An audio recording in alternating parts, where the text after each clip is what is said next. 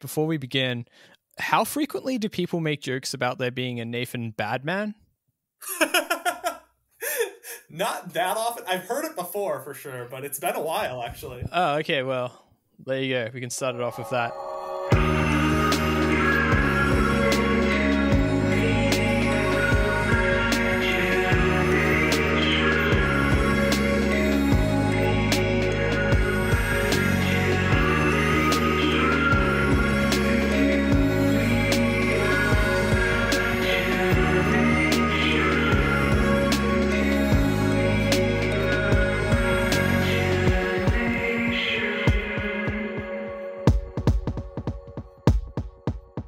I'm here with Nathan Goodman, professional econ-smartypants. Nathan, would you like to say hello? Hello, it's great to be here. Cool. Great. So I could talk to you about a lot of things, but I specifically wanted to talk to you about public choice theory and how it intersects, how it very easily lets you articulate a theory of class that, like, despite public choice being formalized decades ago, has really only been made explicit within the past 5 years. So could you just begin by explaining to the audience what public choice theory is? Yeah, absolutely. So public choice theory emerged in the, I think, either 1950s, 1960s type era, around a group of economists and political scientists who were coming together initially as the Committee on Non-Market Decision-Making. And eventually they changed their name to the Public Choice Society. And the basic idea of public choice at this time was, we're going to use the tools of economics, the typical tools that economists were using to study markets. So we're going to focus on individuals and the incentives and constraints they face and how they respond to those incentives and constraints. And usually economists have used those tools to study markets. We're going to use them to study non-market settings, especially governments. Mm-hmm. So we'll look not just at the incentives that someone faces when they're going to the supermarket and deciding what food to buy. We'll look at how that same type of individual will face incentives when they're going into the voting booth and deciding which politician to vote for, or the incentives facing a politician when they're deciding how to vote on a bill. And so it's taking this core economic way of thinking, this microeconomics theory framework of sort of methodological individualism, which is starting from an individual who acts, who has a set of goals that they would like to achieve, and who responds to incentives, costs and benefits, and applying that to a particular institutional context that isn't a conventional market setting. So we're taking the same type of players, and this is what public choice theorists call behavioral symmetry. We're looking at a variation in the rules. So rather than it being the ordinary rules of market interaction, it's the rules that govern politics. So say a set of constitutional rules, a set of voting rules, and so on. And we're seeing what types of patterns of outcomes we would expect. And part of what this was pushing back on was kind of a asymmetry in the way economists had been talking about markets compared to how they'd been talking about government. So there was already a well-developed set of theories surrounding market failure. So you had this theory around sort of competitive, a sort of perfectly competitive equilibrium that could be reached in a market. And then we identified deviations from that. So real world markets have externalities and information asymmetries and, collective action problems and public goods problems. These sorts of things that we would expect to lead to deviations from the kind of nice results of a perfectly competitive model, the people reaching a Pareto optimal solution where everyone's been made better off, and now you reach this equilibrium where no one can be made better off without someone being made worse off. These sorts of welfare results, and real world markets deviate from those. These are called market failures. And the way economists had typically talked about that was to say, all right, so that means there's room for a government to improve things through some intervention. So you've got an externality problem. We'll figure out what the size of the difference between the private benefits of your action and the social costs or benefits of your action, and will either tax or subsidize you. This is often called a Pigouvian tax, in order to move you to the socially optimal result. Okay, so that's fine as a blackboard theory, but what the public choice theorists were pointing out is, all right, we could posit a hypothetical government that does that, but actual governments aren't some blackboard model or some benevolent despot. Actual governments involve interactions between people, just like markets do. And so we should study the institutions and incentives that occur within governments. And this could allow us to devise a theory, just like we have a theory of market failure, we could have a theory of government failure. So are there going to be political externalities from people interacting in the political process? Are there going to be information asymmetries among participants in the political process, and so on?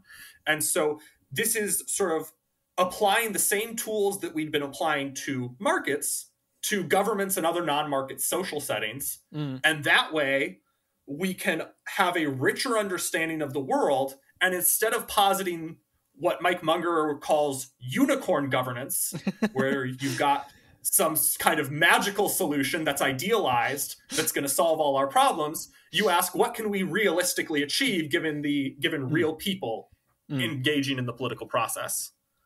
Yep. Okay. That's a very good explanation. Thank you very much. I think for like my listeners, like savvy enough that, suggesting that the government might not be filled with perfect angels who, are optimal Bayesian rationalists or whatever. I think they might be like, well, duh.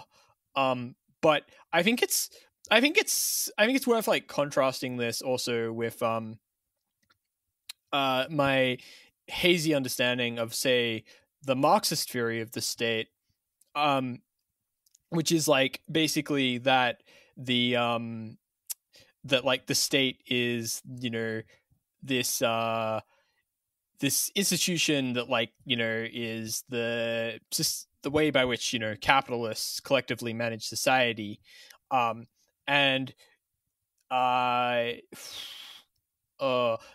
Michael Heinrich, who's a Marxist, who recently he did like a introduction to the first Capital, basically, that's introduction / summary to Capital. It's like pretty good. One of the things I remember him talking about in that book is like how the state is this institution that and he gets this from not even like Capital, but like Marx's more journalistic writings, where he talks about how the state basically acts as a way to it's got a longer time horizon than capitalists, basically, and capitalists basically use it to check the self-destructive tendencies of the market by stopping actions that were are immediately beneficial but would long-term cause instability. And when I read that, I was like, but I can think of so many examples where if that was true, you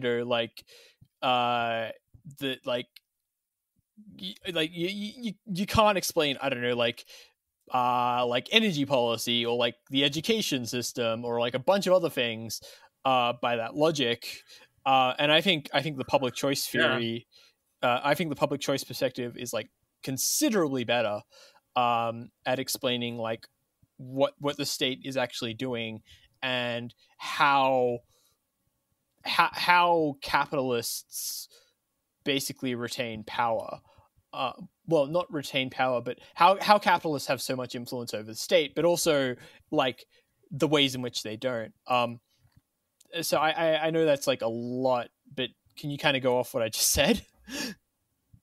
Yeah, for sure. So I definitely think there are some public choice economists who have noted affinities already between Marxist and public choice analyses of the state. So, for example, in a 2003 paper called Politics Without Romance, which is sort of just an overview of public choice, James M. Buchanan, who won the Nobel Prize in economics and was one of the sort of founding figures of public choice, says, quote, in some of their implicit modeling of political behavior aimed at furthering special group or class interests, the Marxists seemed to be closet associates of public choice, even as they rejected methodological individualism. But how was the basic Marxist critique of politics, as observed, to be transformed into the idealized politics of the benevolent and omniscient superstate? This question was simply left glaringly unanswered. And so we see this, and there, of course, Buchanan actually sounds a lot like Bakunin, insofar as, like, he's saying, yeah, Marx, I agree with you. The capitalists are using the state, but those same incentive problems are going to exist with whichever vanguard you put in charge of your new state. And you can't just wave your hands and say, we've changed the class character. So it's going to be different. The class, so I think this kind of gets into this notion of building a public choice foundation for class analysis, is the class conditions are not like some just material fact of who the people are, or just a specific aspect of like some material relation to the mode of production. It's also a matter of the incentives for acting individuals to coalesce in a way that creates a set of class relations. And so I think that's what some of the work that we're going to talk about by Randall Holcomb really provides us with, is kind of, so some macroeconomists like to talk about micro foundations for macroeconomics.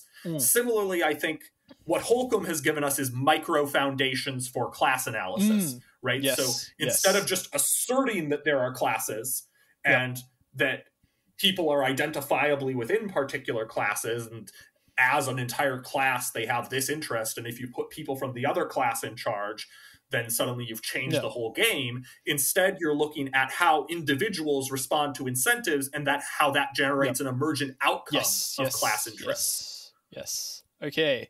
That is a hell of a thing to go on. So now, what is political capitalism, Nathan? Yeah, so Holcomb gets the term political capitalism actually from a Marxist historian that many listeners to this show may already be familiar with, namely Gabriel Kolko. And the basic idea of political capitalism, well, actually he gets it from Max Weber, but also to some extent from Kolko. But essentially the idea is that we've got this mutually beneficial arrangement or relationship between business elites, economic elites, the sort of ruling class economically, and those who are in positions of political power. So he quotes Kolko as saying, progressivism was initially a movement for the political rationalization of business and industrial conditions, a movement that operated on the assumption that the general welfare of the community could be best served by satisfying the concrete needs of business. But the regulation itself was invariably controlled by leaders of the regulated industry and directed towards ends they deemed acceptable or desirable. It is business control over politics, and by business I mean the major economic interests, rather than political regulation of the economy, that is the significant phenomenon of the progressive era. And then Holcomb says, this is what Kolko calls political capitalism. So the basic idea is it's the state acting in the interests of capitalists, and there being this sort of exchange relationship, this mutually beneficial crony relationship between business elites and political elites. So that I think is the core of it. Yep. I think to further get into why this is different from the Marxist perspective, I think we gotta do our methodological individualism, and that means I think talking about transaction costs, which I think is it's surprisingly simple, the concept, but its consequences are quite profound. So can you explain let's just knock off the most naive objection to why this can't happen, which is well, yeah, but there's so many more poor people who are in a bunch of ways have their lives are harmed by this arrangement, and we have a democratic process, right? So why can't they just vote in people who will make things not like this? Yeah, so that's a good question, and I think there are a few reasons, and the core of how Holcomb explains this relates to transaction costs, which I'm going to get into in a moment. But the first thing I want to say is that there's a bunch of frictions that exist within democratic politics, and we could call these a type of transaction costs. So say you're voting for a politician.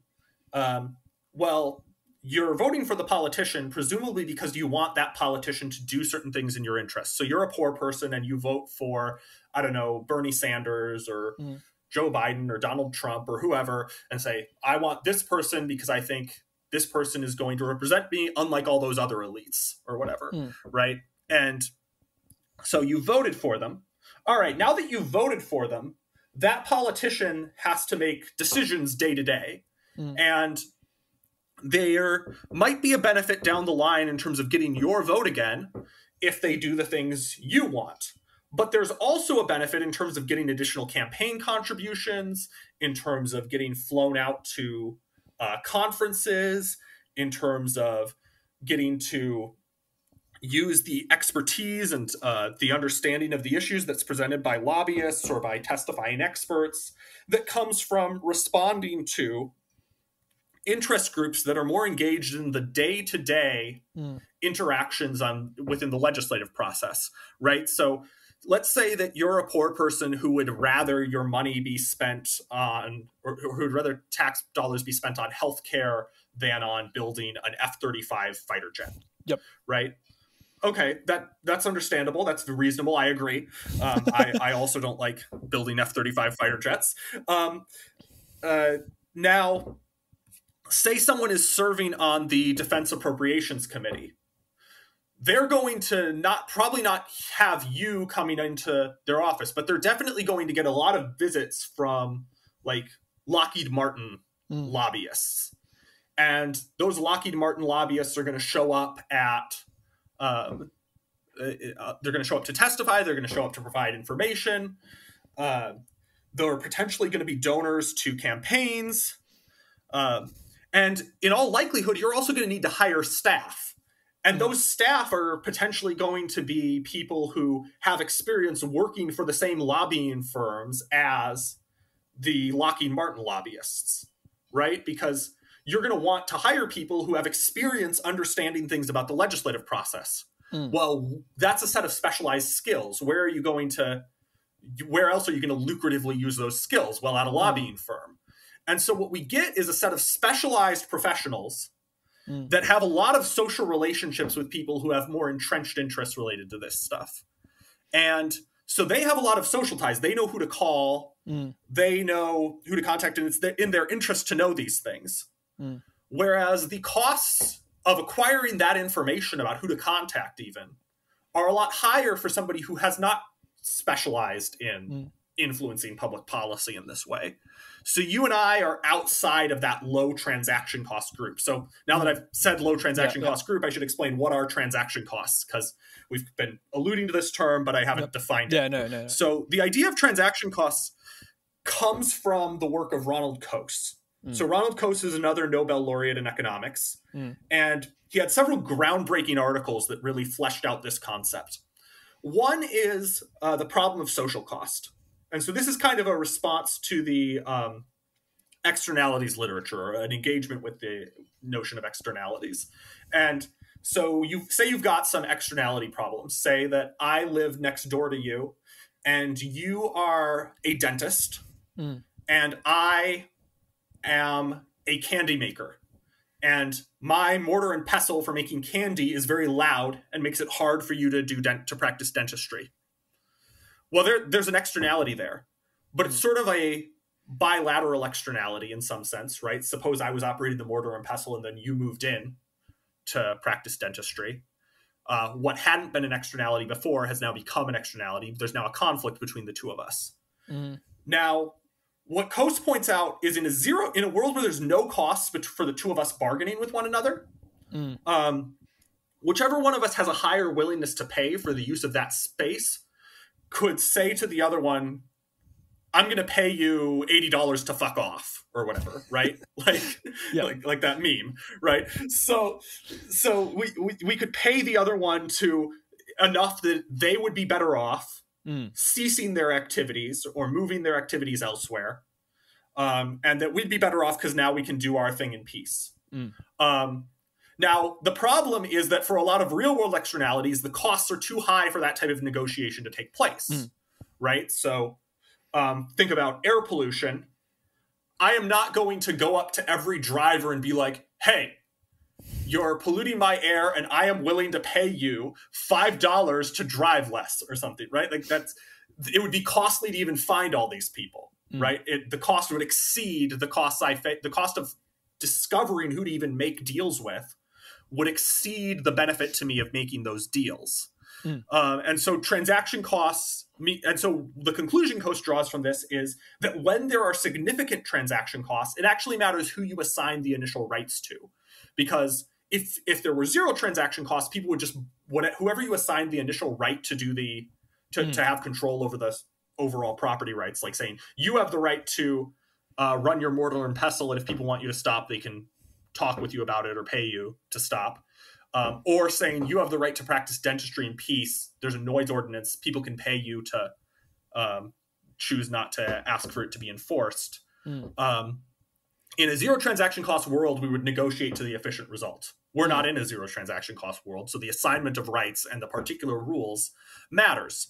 Coase also develops this concept in another seminal article called The Nature of the Firm, where he basically says that the reason firms exist is that so at first he's like, wait a minute, these are sort of islands of central planning. But I thought Hayek said and Mises said that it's more efficient to coordinate things through prices. So what gives? Why do we have these islands of central planning? And he's like, okay, well, the reason is that there are costs associated with using the market. You need to like find people to negotiate with for all these spot transactions. So instead of doing spot transactions, it would sometimes pay to put this into a single organization where you don't need to negotiate prices with people to do things. You can just tell people, hey, do this for me or whatever, right? And so that's another response to transaction costs. And the same thing is going to be true for politics, right? So within politics, you could say, well, in theory, in a zero transaction cost world, there would be no cost to searching for information about what government officials have done. There would be no cost to negotiating with them, and we could just like have a set of negotiations that goes on, and then we reach the sort of decision that maximizes value for everybody. But in practice, of course, that's not what happens. In practice, some people can easily negotiate with politicians and others can't. And the people who face low costs of negotiating with politicians are in the low transaction cost group, and that's what Holcomb would call the elites or the ruling class, right? So the people who can engage in these mutually beneficial deals that then impose externalities on people who face too high of transaction costs to try to negotiate for better conditions. The rest of us who face those high transaction costs have to bear the costs of the negotiations between, say, like Goldman Sachs and Lockheed Martin and like Joe Manchin and Joe Biden and so on, right? Yep. Good explanation. Thanks. Yeah. So one thing that you didn't mention that Holcomb mentions is there's mutually beneficial arrangements, but also there's also like the ability to put pressure from both sides to make the other side do what they want. So in his book, Holcomb talks about how, once you have, once a politician like passes a law or a policy favoring like a particular interest group, they can then be like, they can then go to that interest group and be like, I will take this away if you don't do what I do. No, if you don't do what I want. And I found that really interesting because it coincides with another work that is arguably anarchist class theory that does not speak its name, namely James C. Scott Seeing Like a State, wherein Scott, his one big idea is the notion of legibility and how like states acting it's not like universally competent in all domains. It actually favors a very particular environment of things being made easy for it to manipulate, and like that example of politicians being able to be like, okay, like if you don't do what I want, like I'm gonna remove this thing that's protecting you. It made me think back to Scott's book, because like there's this equilibrium where like even if both entities like would prefer to get away from this particular point, the nature of the way things work means that like they are encouraged to move towards it, even if they would be like, yeah, like I don't know, maybe like I would like a more like fluid and open process. The fact that like things need to be set up a certain way such that like policies can actually have an impact means that like it doesn't like it's like it's not what like people are powerless against this, but like it's not like a flat plane. It's like a slope, and like it requires like constant energy to not be like pushed down the slope, basically, right? Yeah, no, that's a really good point. And I think I hadn't thought about the connection between those, what Holcomb would, drawing on Fred McChesney, call rent extraction arrangements, and Scott's work on legibility. But I think that makes a lot of sense. But yeah, so Holcomb there is drawing on the work of a law and economics scholar named Fred McChesney, who had sort of been building on the previously existing literature in public choice on rent seeking. So the idea of rent seeking is you're going to invest resources as, say, a private firm to get special privileges from the government. So you're going to say, all right, I would like a monopoly, or I would like to keep a monopoly, so I'm going to spend a bunch of money or spend a bunch of resources lobbying for that special privilege. But what McChesney points out is, yeah, that happens, but it's very hard observationally to distinguish sometimes between that and a situation where a politician, say, would call up a company that's been receiving special privileges and say, nice subsidy you got there. Would be a shame if anything would have happened to it. And then the next day, the firm donates a substantial sum to the politician's campaign and comes out with a press release about how they're shaping up in some important way. And, the next week we have the metaverse announcement from Facebook or something. Not that I'm making a specific claim about whether anything Facebook has done as a result of rent extraction or rent seeking. But I mean, the great thing about like, the state of the economy today is like you can point to pretty much any Fortune like 500 company and be like, they're probably doing rent seeking. And like, you'll just be proven right. So yeah, absolutely. Yeah, but no, I think this is important because I think a good way to think about like why all of this is important, not just intellectual curiosity, although like it is like just fascinating alone, but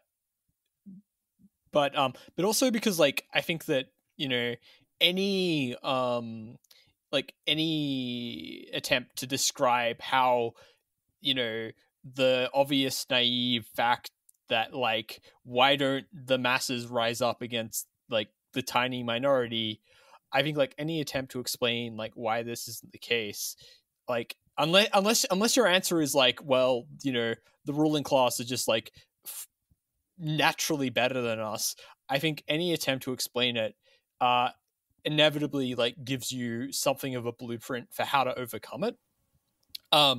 And yeah, the like the public choice perspective is like one thing that like just really hit me was just how like it wasn't just condemning actually existing capitalism, but also like leftist attempts to overcome it for like the last like century and a bit,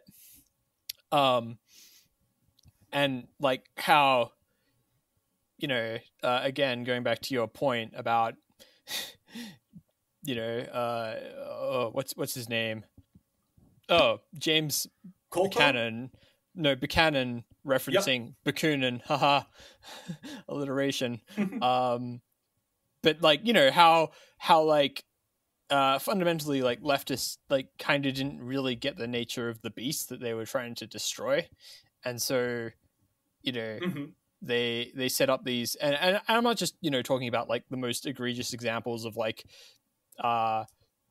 state socialism, but also like more like fluffier social democracies, and also like even labor unions, and more just like the general assumption about like how it might seem like wild to people today, but like in like the early decades of the 20th century, like Marxists were like really optimistic about like capitalist technological progress like eventually leading the way to socialism, and like they like it's like kind of crazy, like there were people who were like really committed, and like there's like a reason that so many people will like be like, oh yeah, like this is like a religion. And you've got books like Communism, the God That Failed, which is a collection of a bunch of writings of like former Marxists who were like got really disillusioned after the Soviet Union, and it like revelations about what was actually going on, but like the like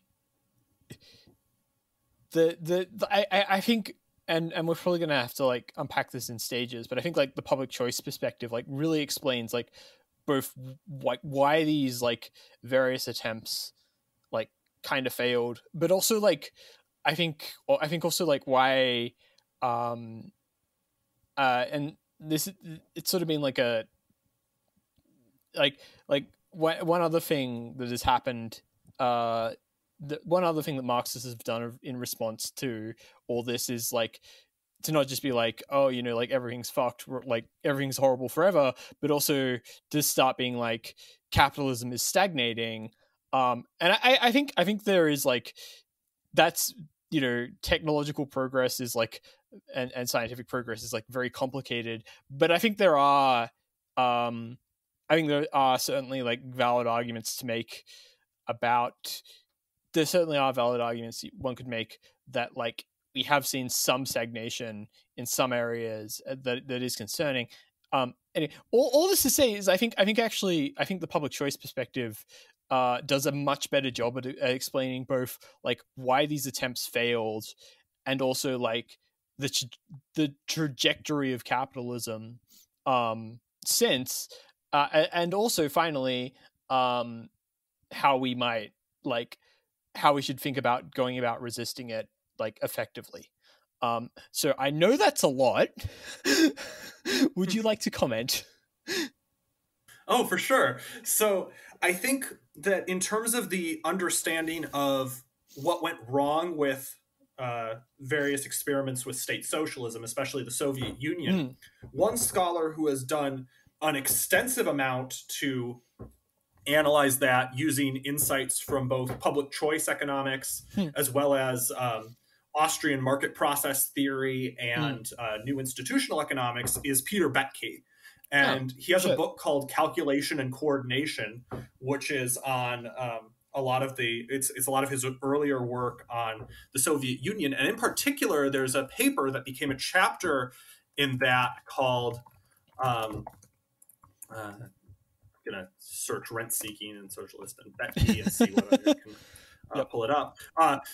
So Soviet Venality, a rent-seeking model of the communist state, which he co-authored with a guy named Anderson. And basically he, just like we've been talking about how Holcomb analyzes contemporary sort of political capitalism as a rent-seeking society, similarly, Anderson and Boettke analyze how the Soviet Union in practice was a rent-seeking society. And so instead of treating communist rulers as though they're sort of single-mindedly trying to maximize the public interest, they provide a public choice model of the Soviet state and argue that it's very similar to the mercantilist economies of 16th and 17th century Europe.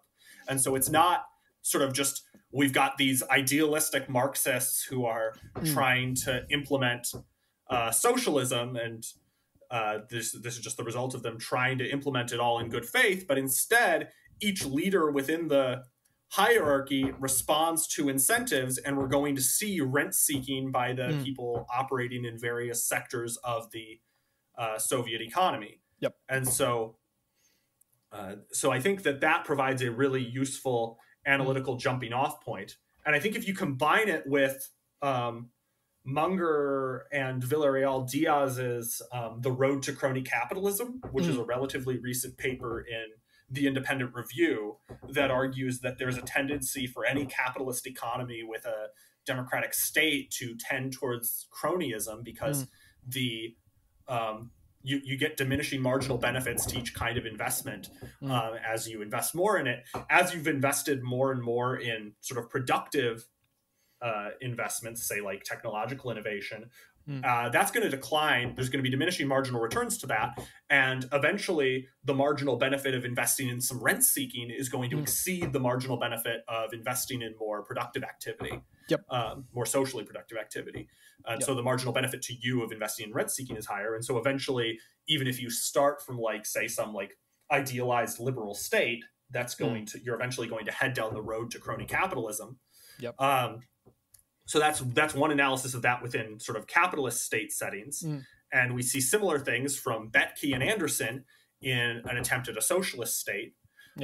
We also see very useful for analyzing the potential stagnation point in Mancur Olson's book, The Rise and Decline of Nations, in which he argues that we're going to see all of these interest groups forming and getting into entrenched positions, and that's going to lead to a bunch of rules that slow down production, all this different regulatory graft, and that this is going to lead to stagnation and decline until some shock dislodges those coalitions. And so his argument there is that, for example, the economic revival that we saw in Japan was at least in part a result of Japan getting utterly wrecked in World War II, right? Like getting literally nuked and having to restructure a lot of things in response to as part of their conditions of surrender. That dislodged the old sort of what he would call distributional coalitions, I think. And that there are similar things to that. And to be clear, that's not an endorsement of nuking Japan. I think that was wrong and mass murder. That's an analysis of some of the consequences of that. But I think that sort of analysis tells us something about these tendencies for any sort of hierarchical social system where you've got a state to give rise to these interest group coalitions and this buildup of a set of rent-seeking interests. So the other thing I will say in terms of providing us with a sort of blueprint for how we resist, one way public choice can help for that is that public choice doesn't just mean analyzing decision-making within formal politics. It's more generally analysis of non-market decision-making. So some public choice theorists have analyzed social movements more generally. So for example, Dennis Chong has a book called Collective Action in the Civil Rights Movement, where he looks at the incentives within civil rights movements. Michaela Novak has a recent book out on social movements and liberal political economy, where she applies public choice as well as other theoretical lenses that are sort of analytically similar to analyze social movements. And so that provides us with one analysis of a mode of resistance is how do people engage in collective action together, building up social movements. And so this is sort of a literature that's less the sort of part of public choice that's analyzing the state and arguably more akin to like some of Elinor Ostrom's work, which analyzes how do people engage in non-market decision-making where they're building bottom-up self-governing arrangements. And then the other thing that I think is worth pointing to is what some of the literature on what we might call evasive entrepreneurship, as well as what Abigail Devereaux has called piecemeal circumnavigation of the administrative state. So this idea of people can directly flaunt existing rules, right? Or flout existing rules, violate them. And sometimes that's not going to be enforced. And so you can engage in what David Graeber would call defiant insistence on acting as if one is already free. You might not apply it to some of the same things that these theorists would. But you can then render some of the existing rules that enforce a set of special privileges unenforceable. And the benefit that that's going to have is if you were instead trying to engage in lobbying to beat these entrenched interest groups in the political arena, one, the fact that they have the privileges means that they're in the low transaction cost group already. And two, what Gordon Tullock called the transitional gains trap means that they've already sunk a bunch of resources into into securing and maintaining these privileges, and that it's already sort of been priced in. So say you bought a taxi medallion, you're not necessarily making like super high profits because the price of the taxi medallion already sort of priced in the monopoly privilege you were going to have. But that means that you're going to make losses if suddenly there's a bunch more taxis, like say Uber moves into the area, right? And so you have a strong incentive to lobby to keep those privileges because you're out a bunch of money otherwise. And if Uber had, instead of like rolling out an app that allowed you to do ride sharing in defiance of the medallion system, instead said, I'm going to hire a bunch of lawyers and lobbyists to try and get a new set of laws that allows us to move beyond this system, chances are they would have lost that fight.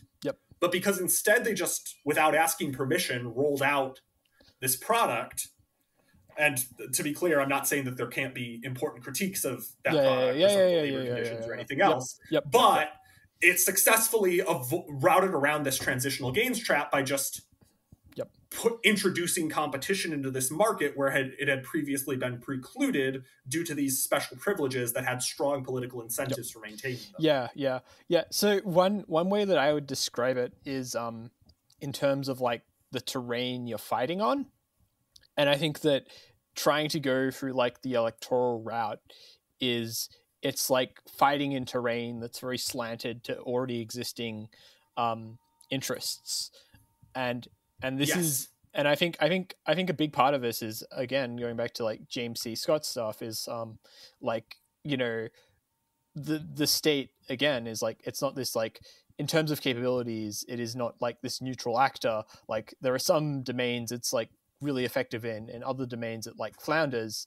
And so the fact that class privileges are maintained using this, well, not entirely maintained by, but a significant chunk is maintained through this institution. Like that means that like you know, it's like basically like it's an asymmetric conflict. Like, you know, it's not like chess. It's like, I don't know, more like StarCraft or something. Yeah, I think that's right. And I also think that both Marxists and social democrats, to some extent, will take a view that something like this: the only way to stop a bad class is a state is a good class with a state, right? But in practice, states have a bunch of internal dynamics and incentive effects that will drive towards there being a relatively small class, what Holcomb calls the low transaction cost group, externalizing a bunch of costs onto everybody else, making deals amongst themselves and occasionally engaging in various conflict amongst themselves, and largely engaging opportunistically in ways that exploit and harm those who are outside the low transaction cost group. And that's true whether it's regardless of the ideological makeup of who's inside that low transaction cost group. And also like it's just a very neat and elegant theory, which, you know, agreed. Just it's like, it's just very, very like beautiful, and like that sort of thing is like why, just, you know, go a little meta for a second. this sort of thing is like why I'm confident that like, you know, in the like next decade or so, I think that like anarchist political economy can like really not like, you know, like I don't think, you know, we're gonna get like everyone to our side, but I think like we're gonna seriously dislodge Marxism as like the default assumption for like, if you're an anti-capitalist, like you're either like a Marxist or you're some other weird thing. Yeah. I don't have a good enough gauge on what's going on within various movements to be confident about that, but I certainly hope you're right. And I do think that there's good reasons to think you're right, both in terms of the fact that I think anarchists, as a matter of their type of praxis, are pushing for things that can get you a lot more concrete gains in real time, right? Like, suppose you're building up a party, and then like I feel like a lot of Marxist praxis is an attempt at base building and building up a specific hierarchical party. That party eventually splits because it's high value real estate, and different factions will emerge trying to make it useful. And so suddenly you've got two organizations calling themselves the Freedom Road Socialist Organization. Not to pick on them specifically, but I think it's funny that there are two with literally that name now because of their split a while back. Whereas they're not anywhere closer to having built a revolutionary vanguard that is going to overthrow capitalist imperialism, right? Whereas at least, no matter how grim the prospects for anarchy as some macro scale social arrangements seem, at the very least, if you've been involved in Food Not Bombs for a while, you've fed a bunch of people. And if you've been involved in the anarchist Black Cross for a while, you've at least built relationships with people in prison and made their lives under like one of the most repressive aspects of the state marginally less terrible because you've built those relationships and maintained a movement for prisoner solidarity on the outside, right? And so I think in part the fact that anarchist politics focuses on this prefigurative politics aspect that has one thing that I sometimes think about when I think about political and social strategy is sort of what's the consolation prize? Right? And the consolation prize with like an election is kind of nil. It's like either you get 50% plus one, or well, thanks for the memories, I guess. And similarly, I feel like a lot of Marxist politics is like that, right? Like it's all building up towards, we are going to have the vanguard that is going to seize control of the state. And that's it. Whereas anarchist politics is a lot more about, we're going to enact things that are more consistent with our values in the here and now. And if that leads to a stateless, classless society down the road, that's the big goal. But in the meantime, we can act in ways that are consistent with our values and help people out. And I'm not saying that people of other tendencies don't do stuff like that. Like the Black Panther Party was formerly a Marxist-Leninist organization, and they also did the free breakfast program and stuff. It's not as though anarchists have a monopoly on these types of tactics, but I do think these types of tactics build up more gains on the margin without you having to sort of achieve this kind of eschatological goal of we will see the end of capitalism to see some gains. The way I would put it is like, I think that like anarchists, like at least the good ones, like there's like a discrete range of outcomes, whereas Marxists, it's far more binary. And and also I think that anarchists have like a much better appreciation for like the range of possible state. So like it's like more multidimensional, like the possible like states the future could be in. And again, like Marxist, it's much lower dimensional. And like I think going, and again, like just fucking gonna keep on going back to it, but James C. Scott, like, you know, one way, if you're gonna like, you know, mathematically formalize like his arguments and seeing like a state, like one way to do it would be like to say that the state operates in it's best at operating in like a very like low dimensional like linear environment where like, you know, it's simple cause and effect, and you know that like that's important, not just because like, you know, I would like personally like to live in like a world that was significantly like more multidimensional and less linear, but also like, you know, that has like practical implications for like fighting back against capitalism.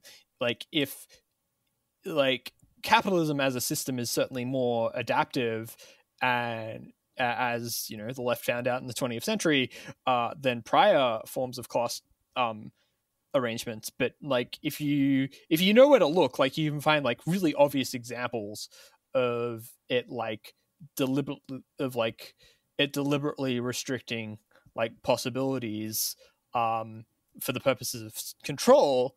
And like, you know, it's I feel like it's in like those sort of like that like space that is like it's ambiguous because there's like so much possibility there that like that's like where the really interesting stuff is.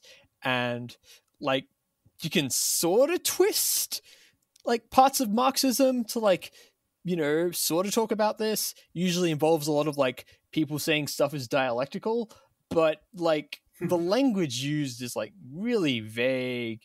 And to me, it's like just so weighed down with like all this baggage that, and like you can like, because anarchism thankfully does not have like this adherence to, you know, like central texts or even like central figures.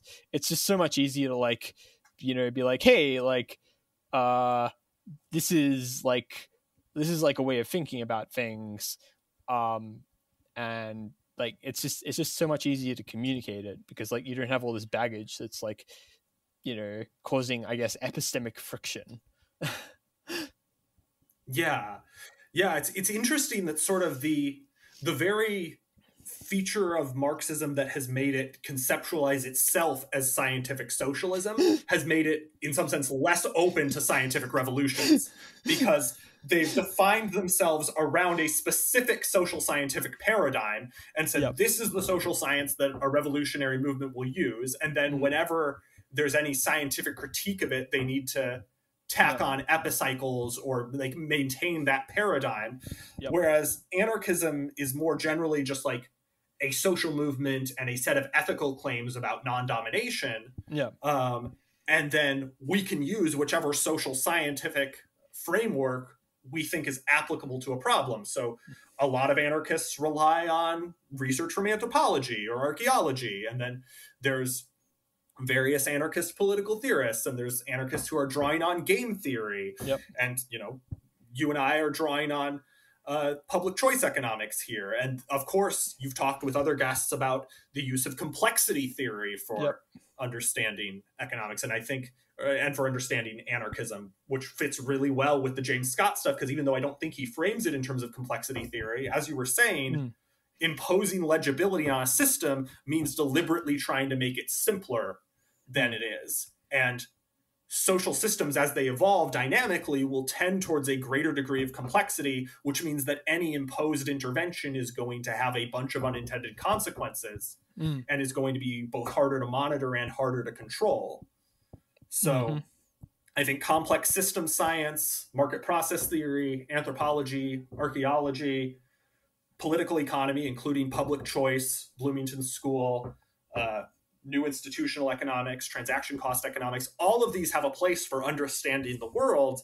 And we can have a more open-ended scientific conversation about that as anarchists than you can if you're somebody who's committed yourself to being named after a particular theorist. And obviously within left revolutionary movements, the most common version of that is I am a Marxist, or I am a Marxist-Leninist, or I'm a Marxist-Leninist Maoist. But of course, on the libertarian right, you see this too with people who are like, I am a Misesian, and I am a strict Misesian, right? There are some people around the Mises Institute who I get the feeling they think that some of the people I've been referencing who are coming out of the Austrian school but use a lot of public choice aren't like true Austrians because they're corrupting it with other research from economics. And it's like, no, let's have like an open research program and build up an understanding of the world. Let's try to be lifelong learners. Yes, let's like, you know, try to like have like basic scientific standards where, you know, we like interrogate ideas, and if, you know, they don't stand up to scrutiny, then we drop them. You know, very utopian, but, you know, I'm feeling in a good mood today, so I'm gonna dream. Yeah, let's keep these ideas as an invitation to inquiry rather than as a sacred text or a catechism or something. Yeah. So, yeah, you know what? There's probably like a good public choice analysis of like why like these sorts of you can probably use transaction costs to explain like why there's like such a rigid focus on like a single, you know, set of texts. I'm not even joking. I think there's like something there. Yeah, I think that's exactly right. And I think there are a few different ways you can model it, right? So one way to model it, if you're, say, around a think tank, is if you want to say it's much easier to get certain people to donate to you if you can say, we are the only people keeping this intellectual tradition alive. If you want to see these ideas survive for another generation, you need to fund us, right? And so, and I do get the impression that some people around, say, the Ludwig von Mises Institute put out a message of that sort in a way that gets them sort of like stodgy old donors.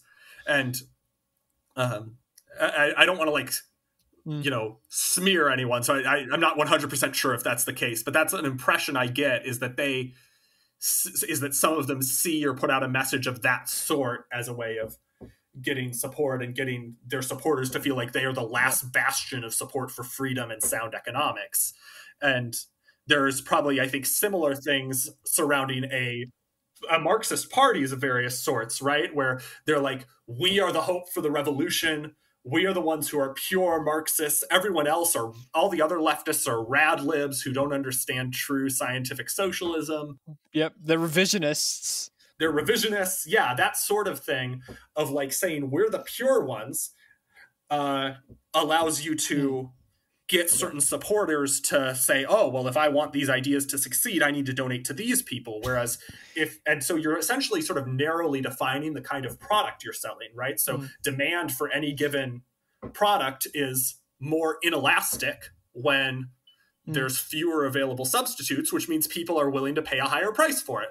Well, if you, through a set of narratives, define certain things as not substitutes for what you're selling, not necessarily in a market here, these are often non-market institutions, but either you're asking for donations, or in the case of a Marxist party, you're asking for dues-paying members, right? People are going to pay higher dues to your Marxist party if they think this is the only Marxist party that is going to successfully bring about revolution. Whereas if you're like, well, I could shop around. I could say, am I going to go join the PSL or the CPUSA or the DSA, right? Whereas if instead you've put forward something that says, we are the ones who have the scientific analysis that will bring about revolution, and yeah, we'll go to the same protests as those people, but they are all revisionists.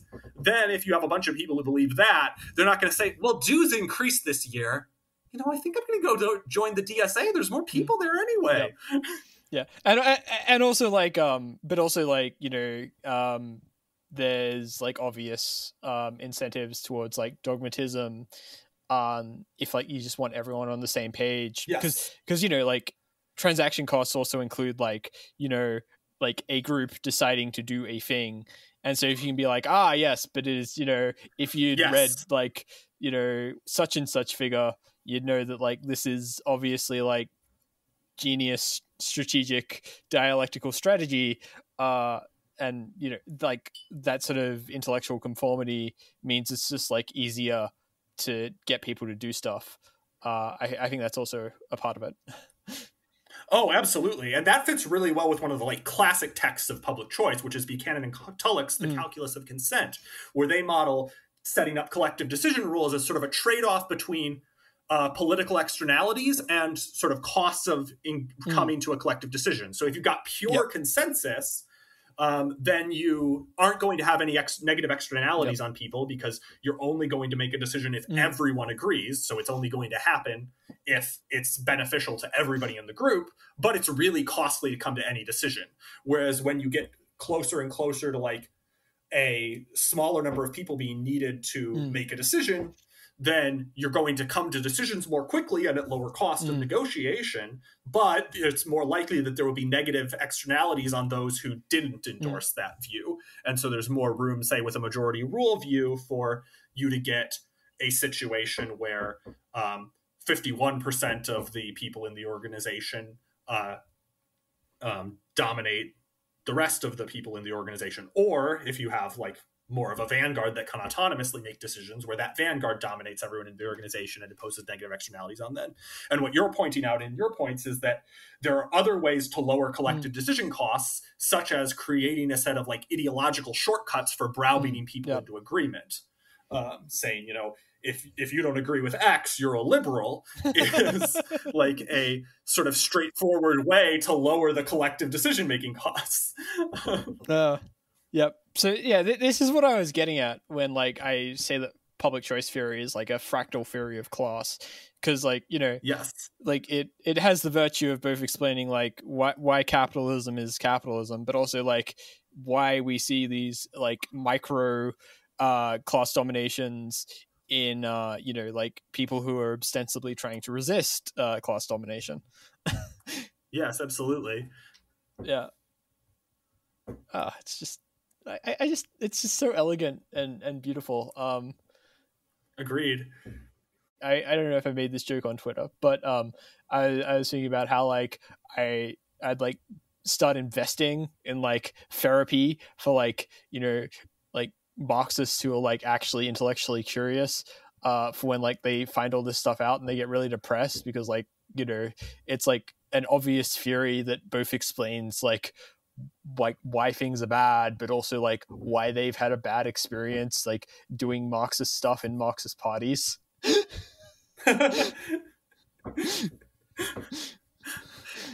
You know, Nancy McLean is an ex-Trotskyist, so I sometimes wonder if Democracy in Chains is really just cope. She's like, you know, we think that it's the charitable read of McLean is she's actually trying to explain the role that Buchanan and other public choice theorists played in the specific Koch network elements of the right. But the uncharitable read that I just thought of based on what you said is she's an ex-Trotskyist who had bad experiences in the ISO, read some Buchanan, actually understood it, and was like, my God, this explains why everything sucks. But how can this right-wing asshole have better explained what's wrong with capitalism and the ISO than my preferred theorist? Screw this guy. I actually I forgot about that, but McLean, that is. But like, I wanted to bring her up because like it is like peak irony. Like it's the sort of thing you'd find in like, I don't know, a Thomas Pynchon novel, wherein like, you know, these ostensibly branded as quote unquote neoliberal thinkers, their theories actually do a better job of explaining like the state of the world today, and also why like we've had such a hard time moving beyond it, than the people who are ostensibly supposed to be doing that, and they get like branded as like, you know, dangers to like everything we care about, and like the worst possible people, but then also like the people who are, you know, all about supposedly overcoming things, their like central like leading light is this guy who is like, I'm going to use what the bad people write and show how it actually shows like what the good like it actually shows that we should all be good. It's like layers of meta. And it's just very, very, it's like the sort of thing where I'm like, I wake up and I'm like, am I in like a simulation? Like this all seems like way too stupid to like actually be real. So But once again, transaction costs explain it, right? Because yeah. Yes, yes. That is the part that like gets you the most. It's like, oh my god, the theory that everyone is like, you know, saying is bad, but no one actually reads, like, actually does a pretty good job of explaining like this entire fucking situation. Oh, continue. Sorry. Yeah, because it's costly to read this stuff, right? It takes time. Yeah. And it's also more pleasant to read people you anticipate agreeing with than to read people that you think you need to like be suspiciously like thinking through every line to be like, okay, do I agree with that? Does that premise make sense? Are you trying to fool me? Yeah. And sorry, and also like if you know you're a Marxist and you're like, hey, like I've been reading like, you know, people you call neoliberals, like, you know, you'll get like yelled at. It's like, you know, socially costly to do this sort of thing. Absolutely. Yeah, it's the sort of thing where you have a group that is for you, your low transaction cost group, your social network, and it's useful to maintain those ties. And reading and genuinely learning things from and treating as useful sources the sort of wrong people can get you to be perceived as an enemy. And in part, that's again people responding to their own transaction costs, right? Like it's costly to figure out who's trustworthy, who's going to have your back in a particular time. And so we develop various social signals to signal to other people, I am trustworthy, I am on your team, I am a good person for you to interact with, I will be a trustworthy partner for future interactions.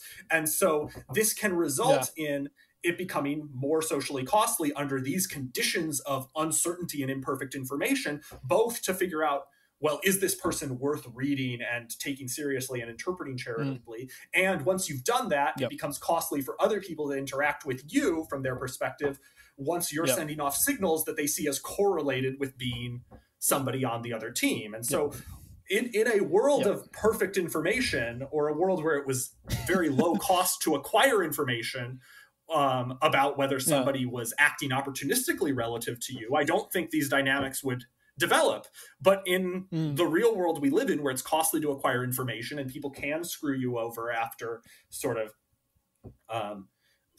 after a set of repeated interactions where you've invested something into it, I think people having these quick and dirty sort of partisan signals that they interpret to try and figure out whether someone is trustworthy makes sense, especially if they're politically active. But the problem is it results in there being these useful analytical tools that are left on the table because it's socially costly to pick them up and apply them in these new contexts. And so, so I think once again, the theory explains the sort of the undesirable outcome we find ourselves in vis-a-vis the people who I would most like to see using the theory using it. Yeah. Here's a question I just thought of then. Do you think that this means that like it's so like obviously this means like it's very difficult to have like a social movement like actually practice like be like epistemically rigorous. So do you think it's possible to like have a social movement that's like epistemically rigorous then? And if so, like what are the conditions to make that happen? That's a really good question. And I think that one thing that's likely to happen is people will be more epistemically rigorous where it's more to their benefit to do so than in other settings, right? So like when a movement is engaging in, say, power mapping, like trying to figure out who is on their side, who's against their specific concrete current goal, those sorts of tasks that are more the like day-to-day things of figuring out how do we achieve this goal where I'll have feedback on, did I successfully get them to defund the police or not, or whatever, right? Like that's something where since you get quicker feedback on it and you're trying to figure it out to achieve a concrete goal, there's more of an incentive to invest resources in learning the stuff. Whereas when it's some sort of like more high level thing of like, which overarching political theory should I use?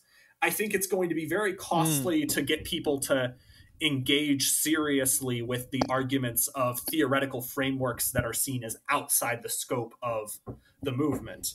And one thing that can help is that some people are operating in different institutional environments where they face a different set of incentives, right? So maybe it's profitable for an academic to do something that involves bridging these gaps because then you've found a novel gap in the literature, which means you can get a publication where maybe you couldn't before, right? And so there might be room for sort of cross-pollination and spillovers from academia into other social movements to do this better. And so that could help.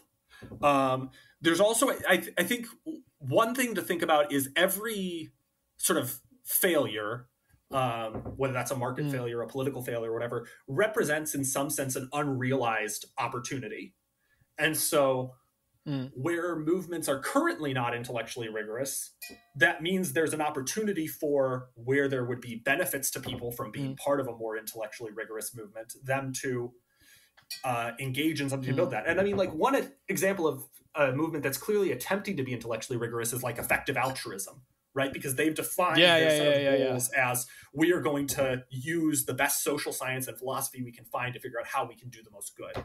So that's a thing where that sets up a set of norms in favor of scientific inquiry and in favor of drawing from a wide range of sources and trying to like do credence calibration and all this sort of stuff. So that's an example. So that's an example where clearly there can be attempts to build social movements that are going to be more rigorous. And I guess the question is, can some of these movements that are now the potential downside of that is maybe movements like that, like rationalist spaces, seem like they have maybe more people who are going to, I don't know if this is true, but they might, because they're trying not to have taboos on raising certain types of inquiry, maybe they're going to have more people who might like say transphobic or sexist shit than a like social anarchist space would.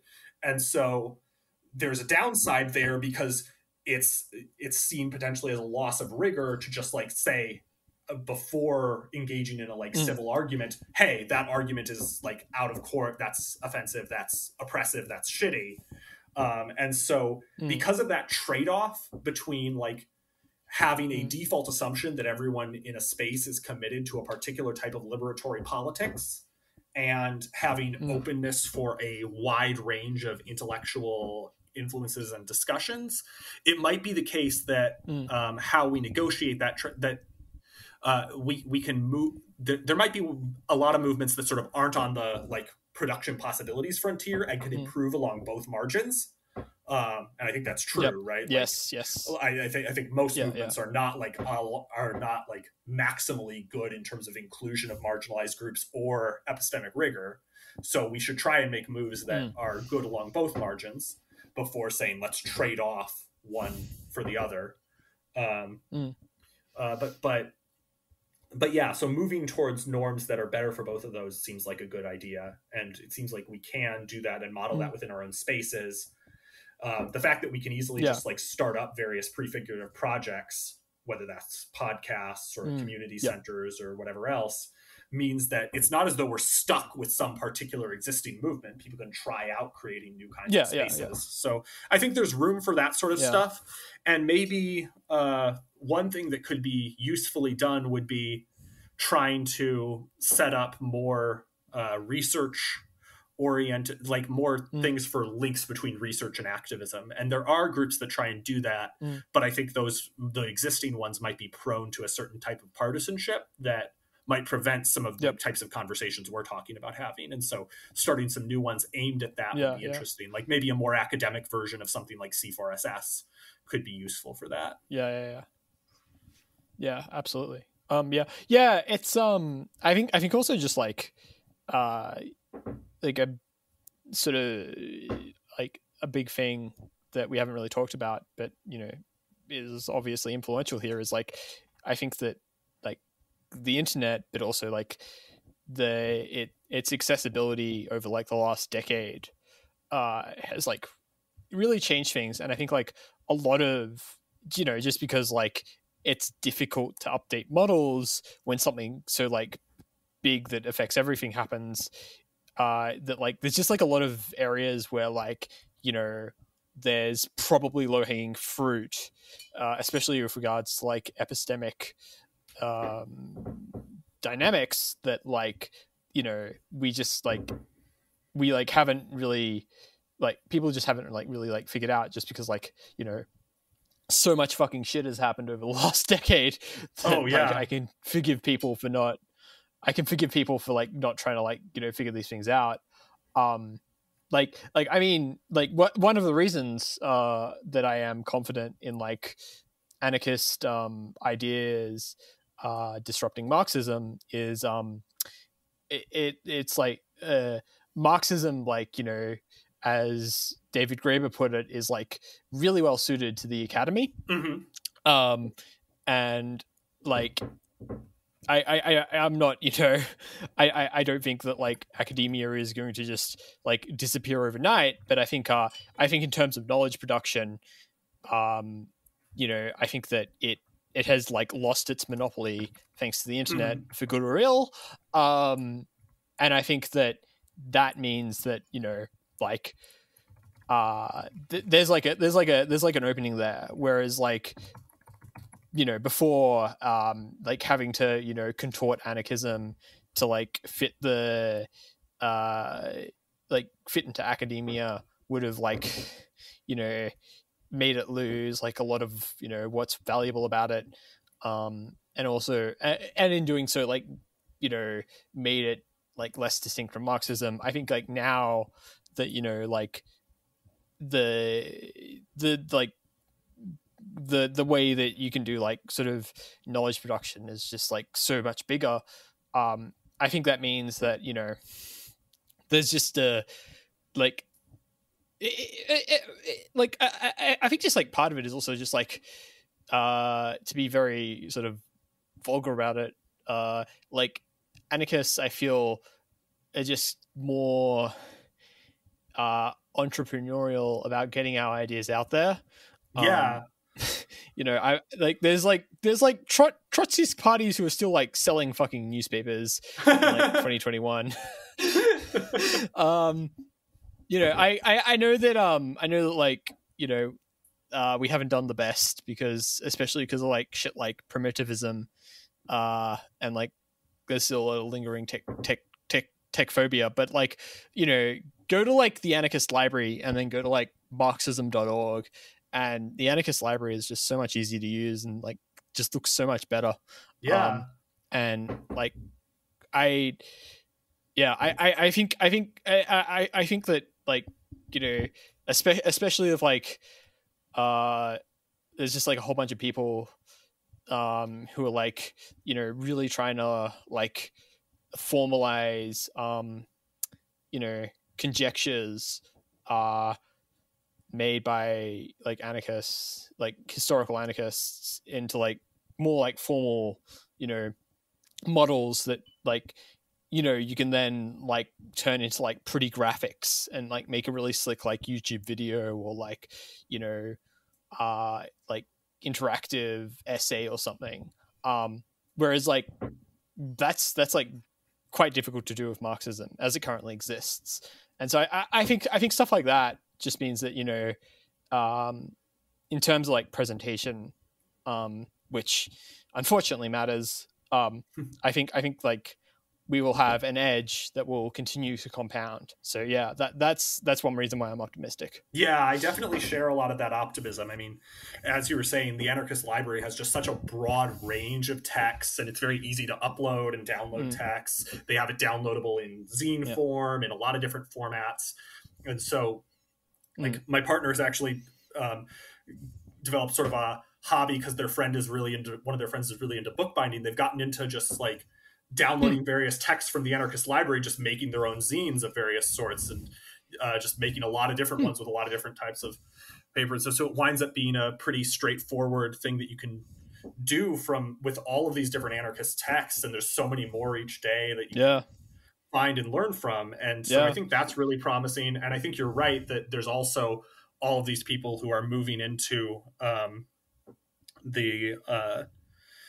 into trying to formalize these using different tools, which I think fits in with the point that we were making about how there's more of a desire to use different social scientific tools. And I don't want to say no one's done that with Marxism, right? There's like also there's like the analytic Marxists and stuff who try to do that. But it's still very promising that people are trying out new analytical and representational tools for teasing out the implications of these conjectures in older anarchist theory. And I think that has a lot of promise. And I definitely remember, I recently read part of Fragments of an Anarchist Anthropology where Graeber makes this point about how Marxism is really well suited to the academy because you build up this like research program around a specific set of dead authors. Whereas,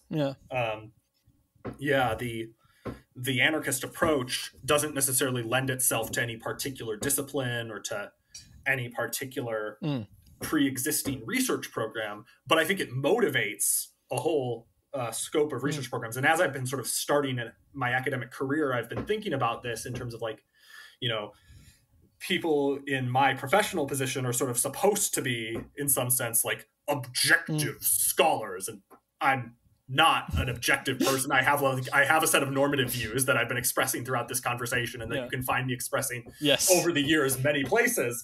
But I think what that provides in terms of like having a sort of so-called positive value-free research program is it provides a set of questions, right? So somebody who's not hostile to states is not necessarily going to bother to ask the question of like, well, is it possible to provide defense without the state? They're just potentially going to sort of like read a standard econ textbook treatment of it and say, oh, there's a public good problem, therefore we should have the state do it. And that'll be the end of it. Whereas if you're somebody who like burns with anger at what actually existing state militaries do, which I do, then that's going to motivate you to ask the question of like, what do alternatives to this potentially look like?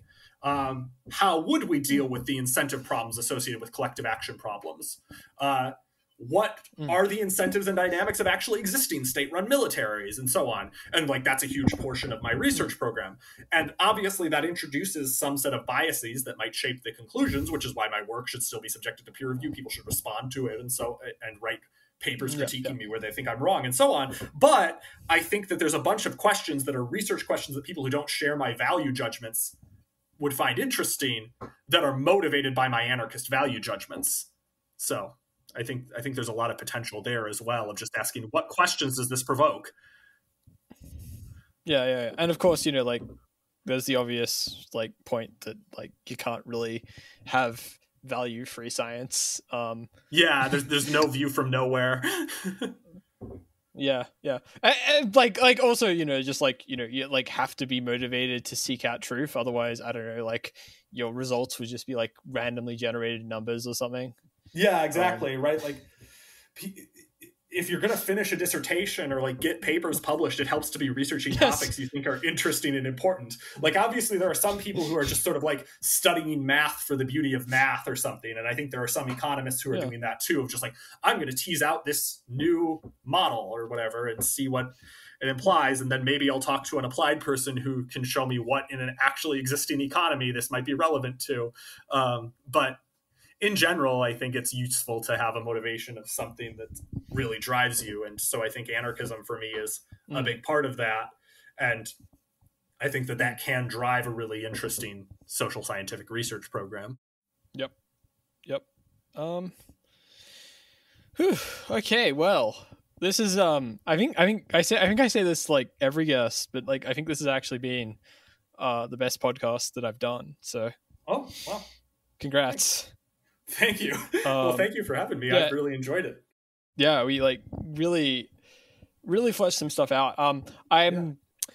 One of the things that I want to write eventually is like a critique of not just like Marxist praxis, but also like Marxist theory that like centers collective action problems, because I think that like Marx's like his like fundamental stuff around like the labor theory of value, I think it like has direct ties to not direct ties. It has assumptions about collective action that like I think like, you know, looking at the world, but also like public choice like really contests, and I think that's like really important. And so that, like, I would love one to of the read reasons that. I wanted to have you on.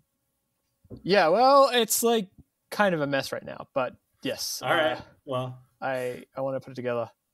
Awesome. I'd be really excited. But yeah, like one of the reasons I wanted to have you on is, you know, just to, like, talk about like ideas in this sort of space, because it's good for me to, my intellectual output to not just be like, me writing stuff down on a page or like thinking stuff, because it, like, you can like miss stuff, and you're an academic, right? That. You know these sort of things. Yeah, conversations with co-authors and colleagues and friends and so on have definitely helped save me from making various mistakes in papers, or have helped me stay motivated to finish projects. All these sorts of things, given me ideas for new ones. It's like socialization is key to the research and writing process for sure. Like it's not some solitary activity in a study. Yes. All right. Well, I think like we'll end it around here. I'm probably gonna have to do like a bit of editing because of various things, but whatever. It's still like really good. So like, do you want to point people in the direction of things that they need to be pointed in the direction of? Sure. I suppose if you wanted to find out more about my work, you can follow me on Twitter at Nathan P. Goodman, and you can find my website, www.nathanpgoodman.com. I also have a Google Scholar profile that we could link in the show notes, and an SSRN profile if you wanted to read my work. And if you wanted to read about sort of the main text that has been sort of providing the motivating framework throughout today's conversation, you should look up Randall Holcomb's book, Political Capitalism, How Economic and Political Power is Made and Maintained, which is available from Cambridge University Press. It's a little bit pricey, so if you can't find it on LibGen or anything like that, you could also look at his paper in the Cato Journal that is also titled Political Capitalism, which deals with a lot of these same issues. And he also has a couple of recent papers, or relatively recent papers, in the Independent Review that deal with a lot of these same issues. And in particular, let's look at his Independent Review articles. He has a paper from fall 2018 called The Coase Theorem Applied to Markets and Government that goes into a lot of the details of the role of transaction costs in helping us understand these political processes and the class relations that arise out of them. So like the abstract ends with the sentence, first published in 1960 to shed light on markets and property rights, Professor Ronald Coase's famous insight also helps explain how political elites can impose costs on others, and thus provides an economic foundation for a theory that social scientists developed more than a century ago. So that's another paper that has the core insights of the book. And I remember when I first read his Cato Journal article, because Chris Coyne sent it to me as we were working on a project together. It was like mind-blowing, and I was like, oh, this is the framework, applying Coase to do class analysis. This is it. And then I saw him later that year speak on it at Appy. It was great. So definitely read Holcomb's stuff. All right. Well, I guess I have to call this Coasian class conflict with cool cat Nathan Goodman. Shame you don't have C in your name.